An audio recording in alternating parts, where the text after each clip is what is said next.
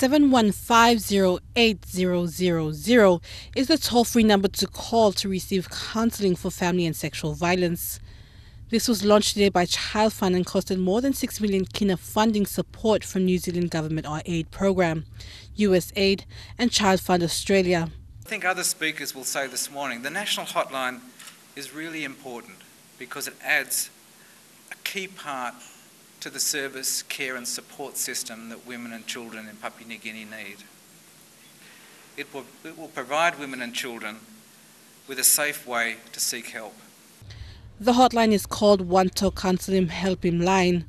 The hotline is similar to others being set up by development organizations, except that this hotline is free of charge. Actually encouraging the referral pathways that we have.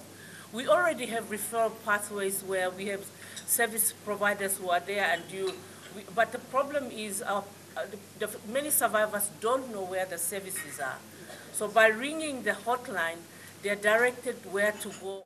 Secretary for Department for Community Development Anna Solomon said that the hotline is timely considering the policies and laws being passed by government to ensure the protection of women and children.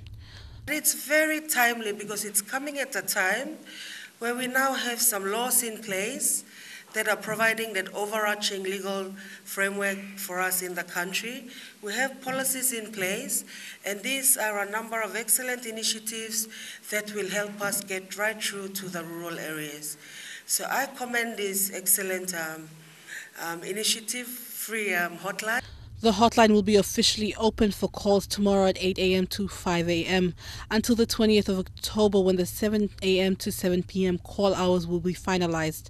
Currently, 7 social worker graduates from PNG have already gone through a 3-month training on ways to address and counsel victims. The hotline is open for both male and female. Adelaide Sirokskari, National EMTV News.